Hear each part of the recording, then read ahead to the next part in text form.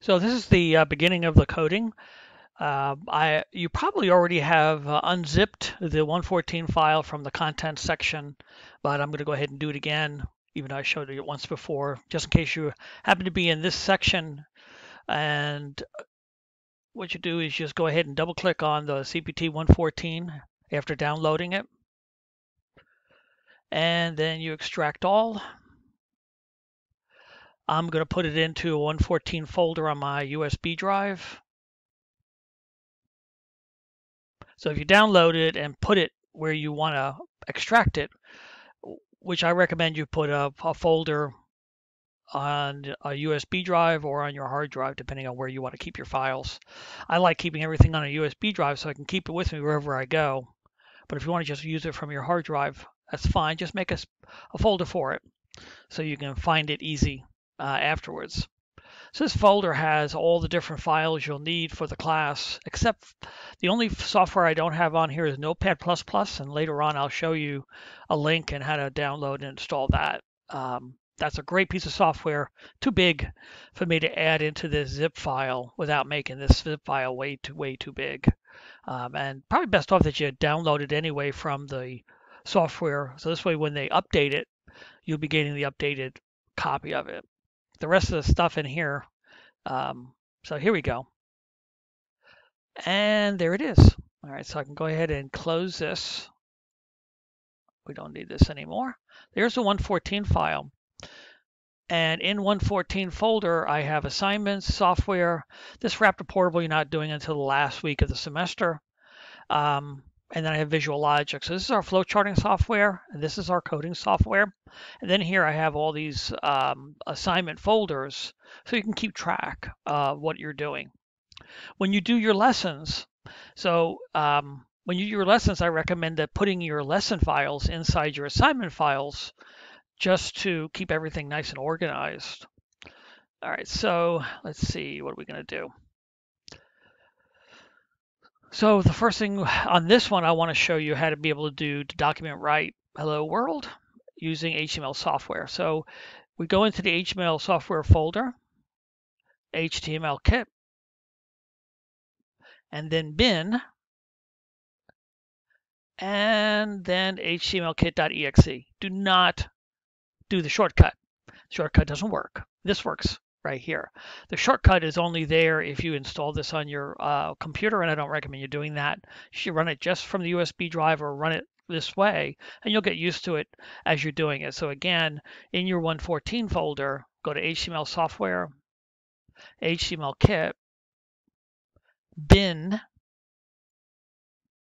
and then HTMLKit.exe. I know it seems like a pain in the neck to go there, but you'll get used to it because you'll be doing this 100 times in that. And I'll go ahead and double click on this now, and that'll open up HTMLKit software. So HTML software, this is going to run in random access memory. It's not installed on your computer. I'd rather have it that way. And again, if you put it on a USB drive, then you could take it to the library, take it to computer lab, take it to a friend's house, and still be able to work on your stuff. Now on the down here, you probably can't see that. There's a shield that opens up at the bottom. Windows 10 is blocking this opening up. So what I want to do is I want to click on that. You can see it right down here. I'll click on the shield. It'll say, do you want to allow this app from an unknown publisher to make changes to your device? And just say yes.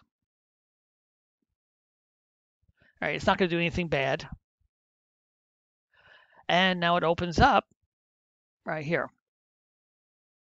Okay, it's going to ask you a series of questions. The answers to all these questions are no, no, no, no, except for this one. Let's see. Yeah, and then no, and then no.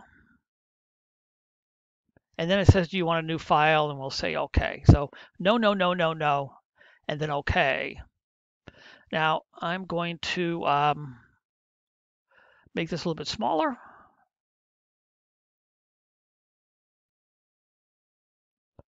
There we go. Before I start coding, I want to get rid of some stuff. So these files, we're not using these here. So I'm going to hit this little tiny X, not the big one up here, but the little tiny X here. And then down here, these messages, workspace, command prompt, we don't need that either. So I'm going to click on this little X right here, and that gives me a lot of space for my code. And the next thing we have is, this is HTMLKit, not JavaScript kit. So we need to get rid of all this. So you can select it and press delete. Another thing you can do is hold down your control key and press the letter A. That selects everything. And then press the delete key, and off it goes. Now, in order to code, we have to let it know that we want it, that what we're writing is JavaScript. So we're going to do less than symbol script greater than symbol, then less than symbol slash script greater than symbol. Okay, so these are the script tags. They have to be, all your code must be between these two. And then what we're going to do is write one line of JavaScript. And that is document.write. So that says the document is a web page.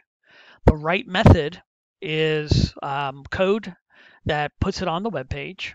And then inside here, I have to put what I want out. And what I want out is hello world. Hello world. And then to run this, I just come down to preview. And that's the reason why we use HTMLKit.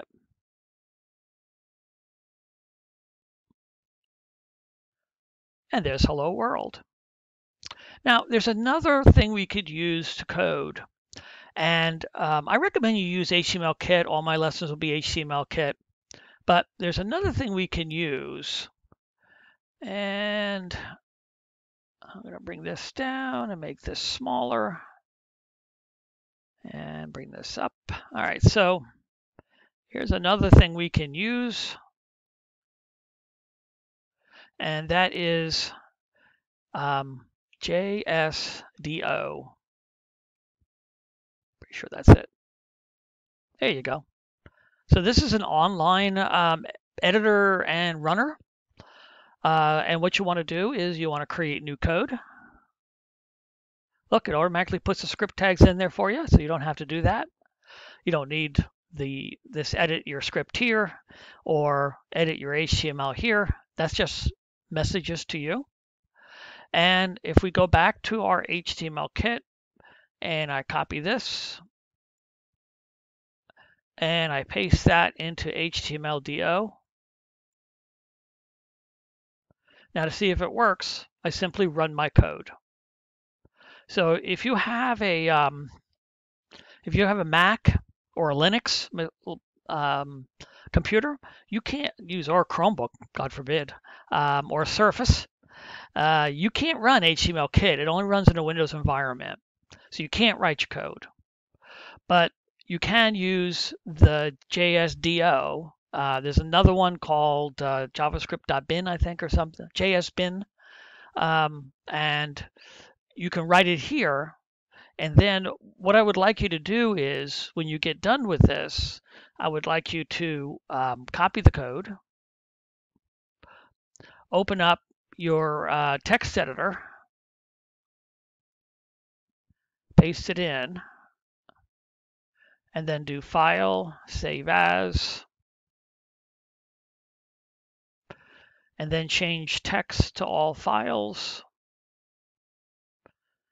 And let's see, let's go to our folders. Here we go. 114, lesson 1. So this goes towards assignment. So I'll put in lesson 1, and then I'll go ahead and add a folder. I'll call this lessons.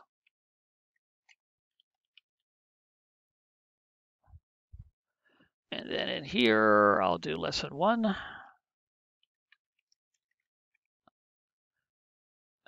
And then here I will do hello world.html. Well, actually HTML. Let's just do that. Doesn't make a difference. HTML or HTML. And then we'll save it. All right, so now that's done. And then if I go back to HTMLKit, I can do this too. File, save. I don't want to go put it in HTMLKit, so I'll go up, and then I'll go into my assignments, assignment 1, into my lessons, lesson 1, and here's my, and here I'll do, I'll just call it something different, and I'll call this Hello World, HTML Kit. Okay, these are both the same file, so if I close this now, and I click the little yellow open file, you can see here are my two. This is what I just saved from HTMLKit, and this is what I saved from the text file from JSDO. And if I open this up, you can see it opens up just like that. So it has this extra comments in here from JSDO, but you can see it's the same, and I can get rid of this and edit it if I wish, any way I want. So those are the two ways. I would rather you send me your script file, but another way for those people who have Macs, if you try to use the word processor or the notepad or text editor in Apple, it tends to change your stuff and it's a pain in the neck. So another alternative that you can use is for your code is go ahead and register for a free account, then save your code and send a link in the comments section of your assignment. And I'll show you that when we get to do some more coding. But I wanted to show you all this. There's one last thing I want to do before we finish, and that is see how I can see HTMLKit.exe. By default, that's not how computers are set up.